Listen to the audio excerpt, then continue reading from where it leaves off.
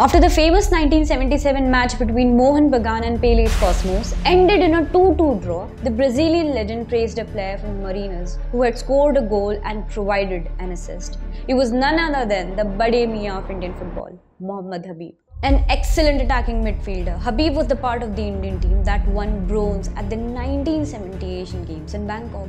He also had the distinction of playing for the big three of Kolkata football, Mohan Bagan, East Bengal and Mohammedan Sporting. A thunderous debut as a 17-year-old in 1966 saw him score 2 goals and 3 assists for East Bengal.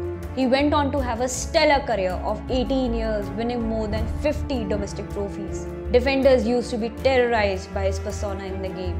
After retiring in the mid-1980s, Habib also played a key role in the formation of the Tata Football Academy, which produced top-notch talents in the years thereafter. Suffering from Parkinson's and dementia in the past few years, he passed away this Tuesday at the age of 74.